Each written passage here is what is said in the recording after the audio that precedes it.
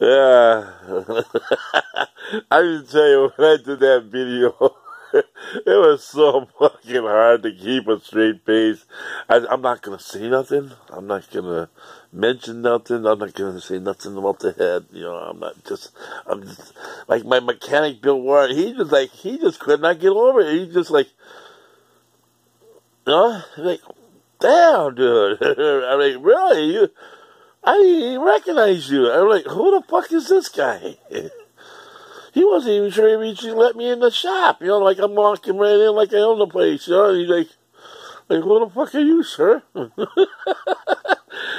he's just like, he like lit up like seeing Santa Claus. You know, like, wow. You know, he's like, damn, that's really. I mean, you still can't get over this.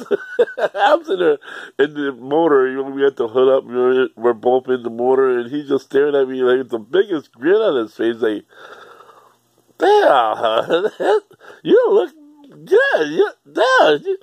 I said, is that why you didn't want me to learn about your wife so she might want to hit on me and take me home? But yeah, I do. I feel good, yeah. And watching all the movies, I see guys doing this, you know, all the movies, you see guys doing this, you know, like Prison Escape, you know, see that on Netflix, watch that movie, Prison Escape, yeah, they all shave their heads, you know, everybody shaves their heads, and I see why,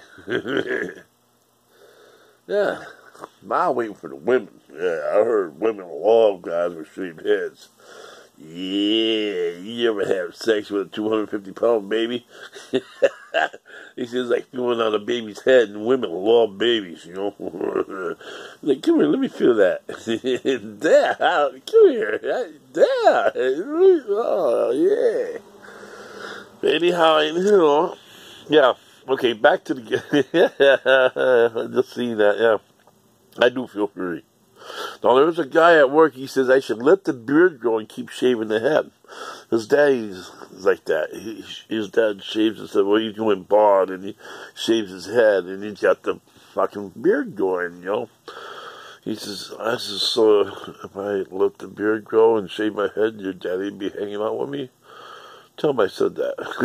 I said, me and him go out to a bar and have some beers, you know. And they said, yeah, they'd be calling us the James Boys. Yeah, the James Boys. Because me and his dad, this is the guy at work, he does the, make sure I'm recording, he does the tool and die. He's the tool and die guy. You know, he makes the dies, he fixes the dies, whatever, you know. He's that guy. You know, well, his daddy was there before, so his son took over or whatever.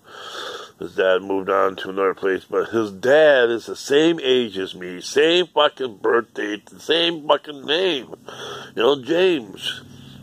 I'm Carl James. He's, God.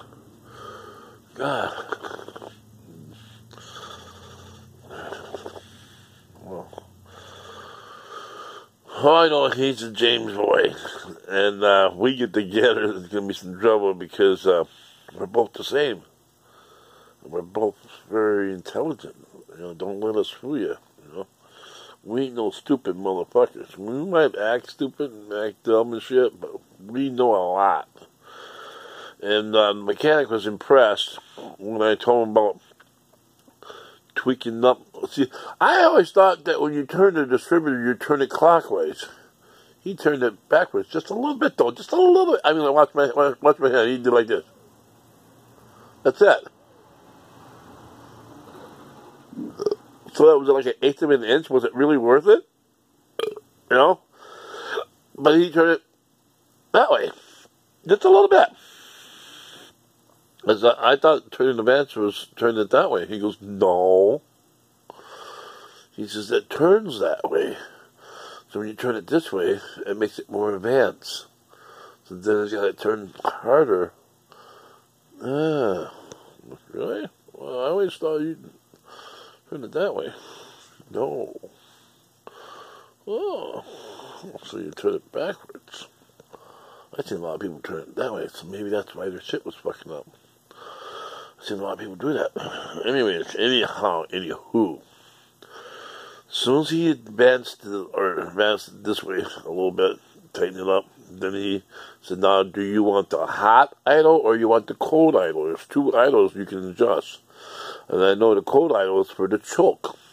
Okay? It makes it run faster. Should have probably told him to turn that one up a little bit. The cold choke idle. That's underneath there. I don't know about that because I watched him do it. Yeah. Maybe I should have. Yeah. So it warms up a little quicker. Takes like 15-20 minutes to warm it up. It turns up just a little bit. There you go. Warm up a little quicker. But once he did, the hot idle, so really cramshaft idle, and then it moved down. He says, yep, you were right. Once he gave a little bit of an idle, it straightened right out. Yeah, and then I have him turn it off, and I said, recheck the bolts on the pan, make sure they're tight. Now, I believe this gas thing was an issue, because like I said, as soon as I started it up, it started chugging. As soon as I started it. And I left the Shell gas station. As soon when I drove it, that motherfucker ran beautiful. It ran fine. All the way to Madison. Shit, I can bury that needle in a fucking second. When I first started it, it started chugging. And it says right there on my gas needle, unleaded fuel only. Unleaded only. So this premium, come on people, this premium leaded gas, did I just fuck up my car? I put 12 gallons in there. $40. 12 gallons. It had a quarter tank in there. I put it almost to the full mark. And as soon as I started it, it started chugging right from the beginning. Right from the beginning. Now, I know they got substitute, lead substitute. Oh, wait. If it's premium. So if it is leaded, it didn't say that. That pissed me off. You know how it says regular and unleaded? See, they quit selling that shit, because back in the day, the older cars took regular gas. I think that's what that premium is.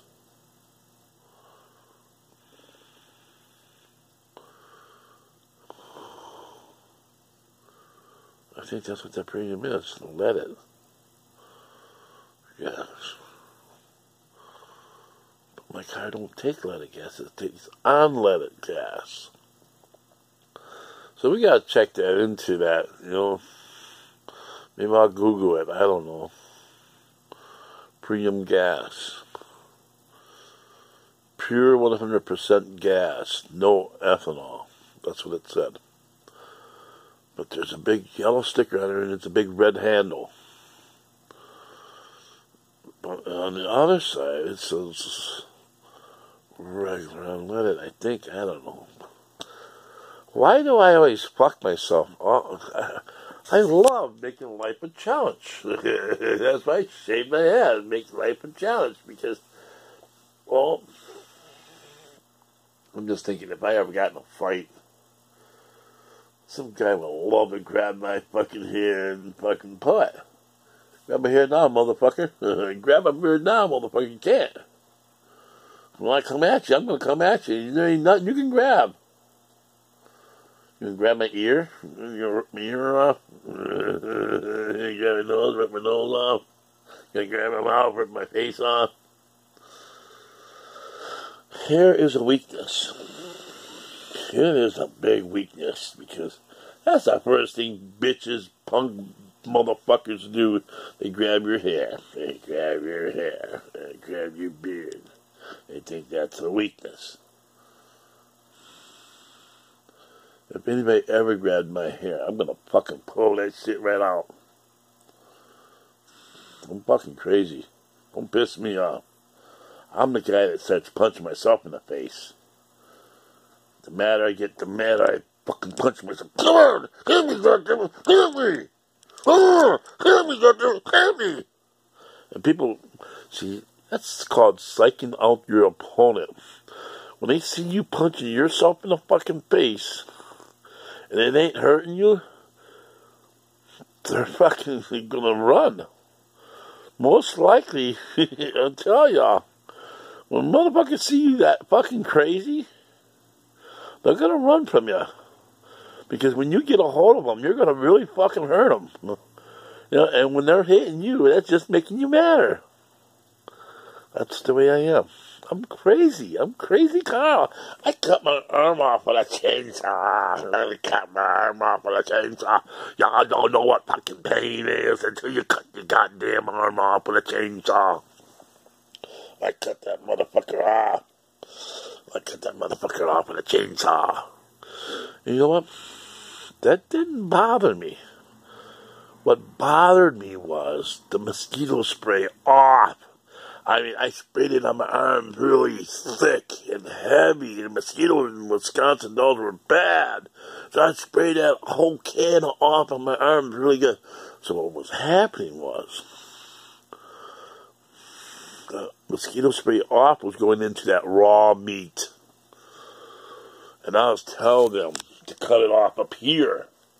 Pull up my sleeve and cut it off up here. Cut it off. I said, cut it off. Cut it off up here. Cut it off.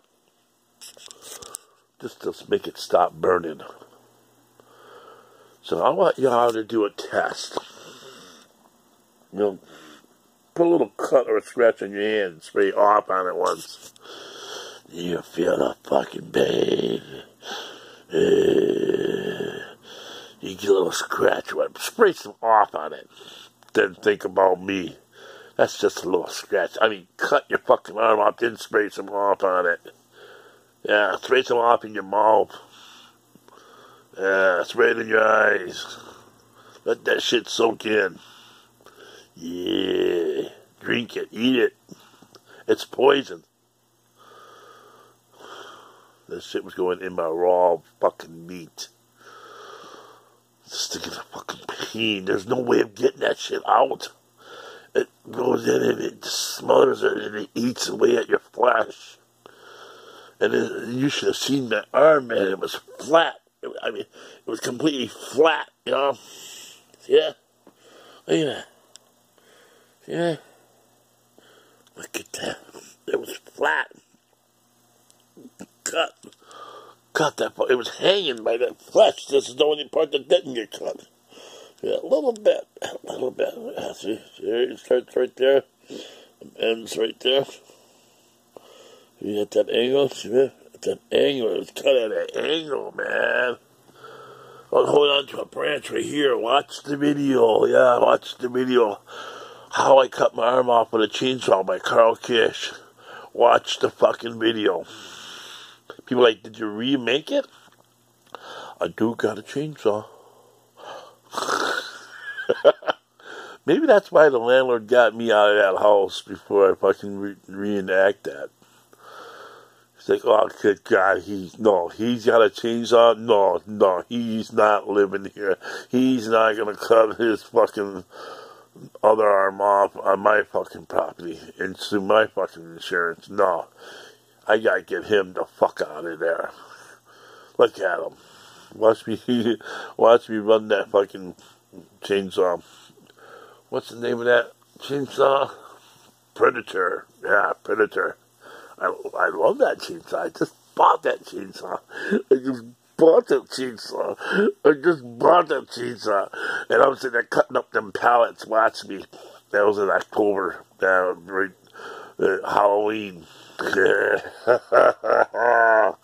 You'll be dealt with. Pow pow.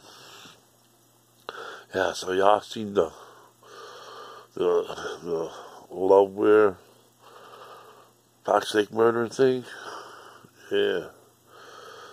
He had the same judge I had with Ann Riganti. He had the same judge, and the judge told him, August 15th, boy, this is it. It's either to the end of time or someone dies. This is going to be settled. This is it. He had 7 fucking lawyers, and all 7 of them bailed out. He can't get a lawyer to represent him. And he says, the judge says that he's going to be acquitted without counsel. That means he's going to slam the mallet down and say this is what it's going to be. That's it. So the Fox Lake murder. Yeah. Check it out. Yeah, I was telling some people at work, I says, he's got the same judge, Pulaski or whatever, Plowy or whatever, just read it, you know. And he had the same judge that I had. Yeah. And I was telling people like this, don't I look good? I look intelligent, don't I? The judge was like, wait a minute, what is your address? No, what was your current address? It was 401 West Green Street. Was Carl Kish your neighbor? Yeah, he was. 5 years.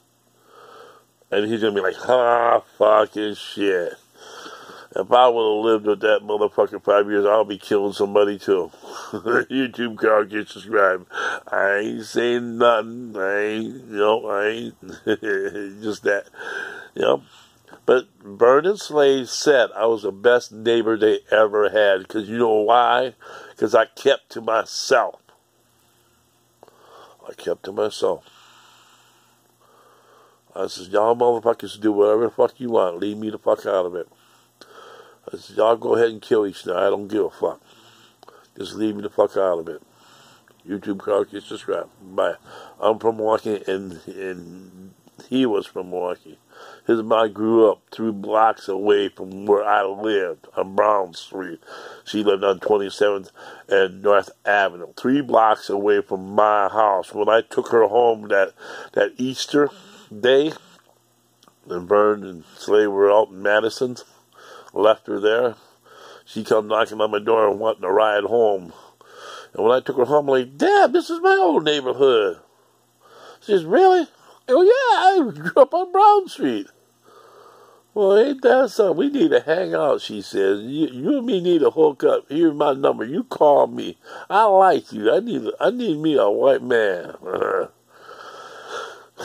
When I found out the way she was, she needed a servant. She didn't need a white man. She needed a servant because she said, go get this. You open that door for me. I'm like, you don't blow your horn. You come in and get me. You carry my things and you carry them like this.